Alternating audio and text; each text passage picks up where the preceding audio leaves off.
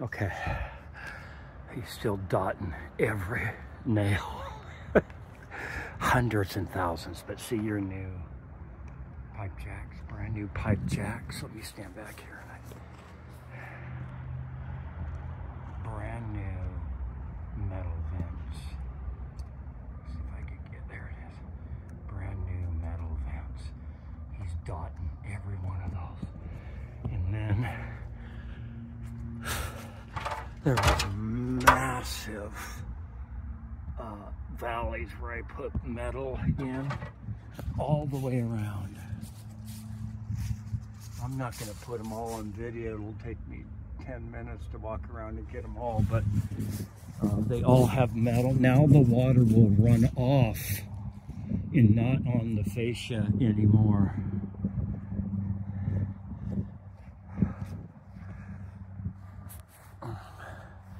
Even where the gutters are, these have brand new flashings underneath the shingle so that water runs off. Oh, by the way, new pipe jacks.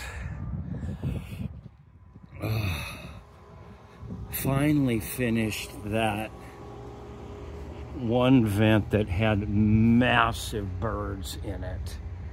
And it was that one right there. Brand new metal vents, brand new pipe jacks, brand new metal on all of the valleys. And so that's it, we did it. Yay. I wouldn't be truth bearing if I didn't tell you that was a tough one. Tough job. Metal, metal,